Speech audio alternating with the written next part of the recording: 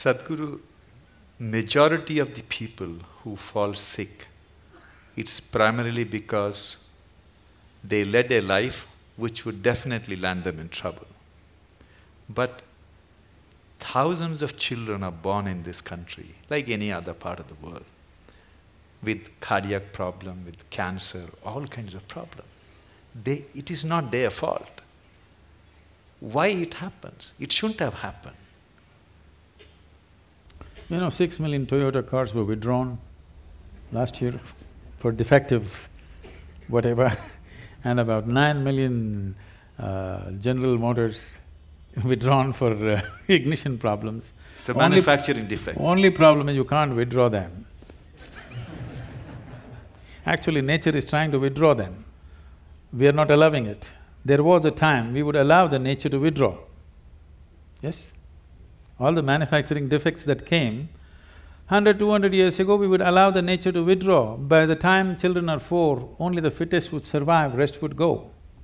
Now we don't allow them to withdraw, so we need a whole lot of things to run the defective cars.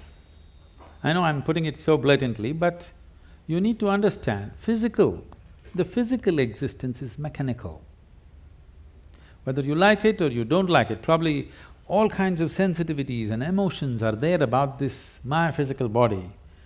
But when they come to you, you strip them down and treat them like a machine, isn't it? Complex, sophisticated, but still mechanical, isn't it? Yes. There are other aspects to it, but fundamentally mechanical. Anything mechanical, anything physical, there is never something called as perfection to it. It is a constant work in progress. You can improve it and improve it and improve it. What we call as evolutionary thing is just that. Now, the parents, the two machines which produce this small machine, Yes. okay? What condition are they in? This is also an issue which we have not taken care of. There is a lot to be said which is controversial about this, but essentially this idea that everybody must have children has to go. Yeah, I know I'm getting into trouble. But we are not seeing humanity as a future possibility, we are just seeing it as a regressive way of something that we can extend into future of our own, a footprint. Right now that's a problem. Our identification with the body is so strong, the physical body is so strong, we are unable to think beyond our biological identity. Once you're not able to think beyond your biological identity, the very nature of being human, the immensity of being human is constrained and constipated into a very small process. In this process, there are problems.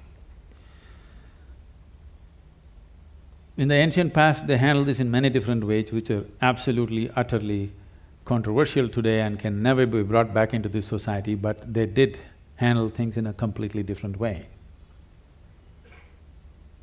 They're bred carefully, which is very important. We are thinking about… when it comes to animal husbandry, we are thinking of breeding right. As human beings, why are we not thinking of breeding right? Because we're too identified with our own bodies. Mine is more important than what's right, and the level of suffering that you bring into this fresh life, you see it every day. Yes, yes.